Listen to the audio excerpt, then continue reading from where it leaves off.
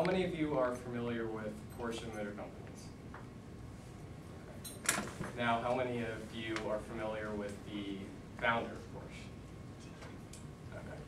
Well, I'll actually get back to his story after my speech, but right now, Porsche is not only a company with a rich racing history, they also offer a wide variety of vehicles to the public and are currently developing new technology which could defeat all other hybrid systems.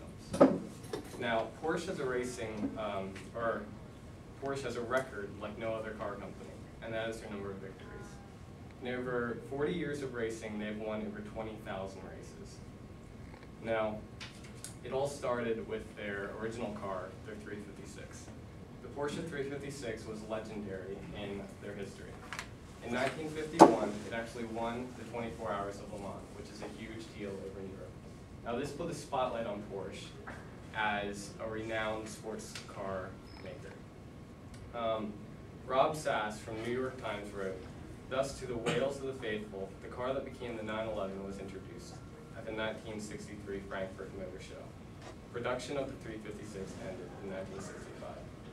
Now in here, you can actually get a glance at just how many 911s are used today.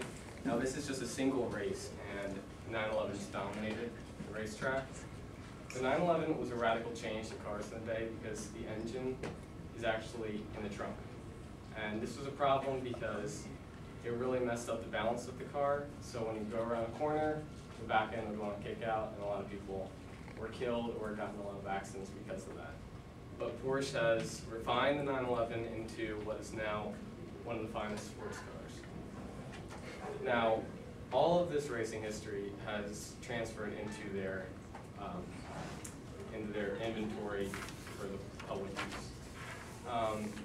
All of their vehicles include the Boxster, which is their small sports car, the Cayman, which is their newest sports car. It's a two-seater, and next is the 911, which is their long-lasting flagship.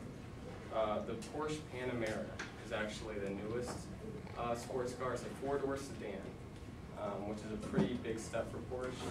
And finally is Porsche's SUV, which was a heated debate because a lot of people disagreed with it. But during its introduction in 1998, sales skyrocketed, and it turned out to be a huge success. And now, all of these cars are great by themselves, but Porsche is actually working on a new technology, which is called regenerative braking. And now here's the car that actually raced. What happens, there are actually flywheels located on the front tires. So when the car brakes, energy is then sent to a generator, which stores the energy. That energy can actually be used by the driver to either help him get out of acceleration or to help him overtake another car. What happens when he uses this power, it actually cuts off the standard engine and the car runs solely on electricity. And this actually, it really increases fuel economy because during acceleration or when you're trying to overtake the car, that's when the engine is moving the hardest. So by stopping that, fuel economy increases. And now each motor that is driven by the electricity produces 160 horsepower. So combined with the standard engine of the car has a total of 620 horsepower.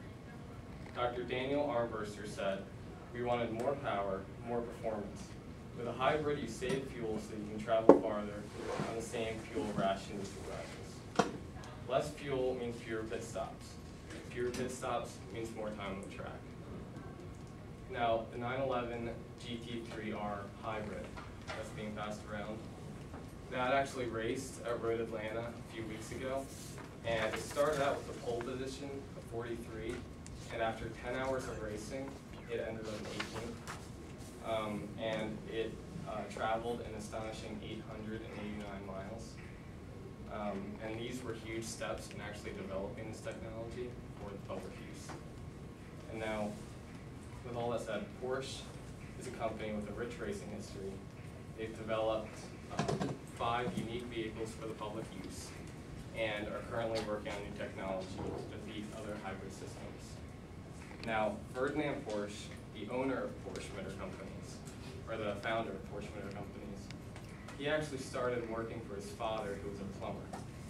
And over time, he's developed one of the finest sports car companies in the world. So no matter what background you might have or what you think your life is going to, you just never know what the road has to be. Thank you.